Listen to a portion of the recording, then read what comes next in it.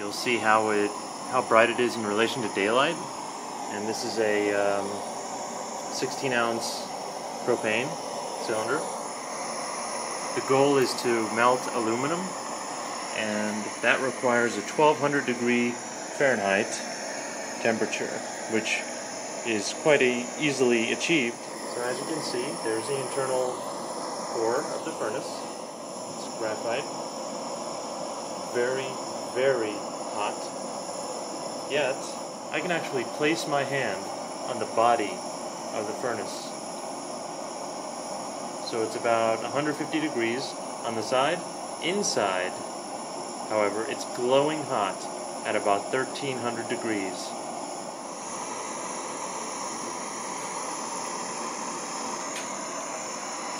How red hot it is. Quite hot.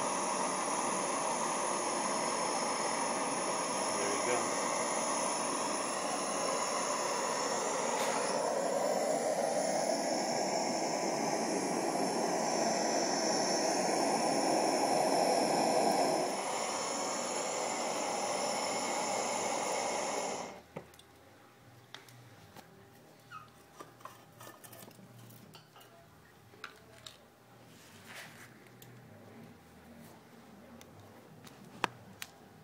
Here we can see the inside of the furnace, and the heat retention is so efficient that the inside just glows red hot.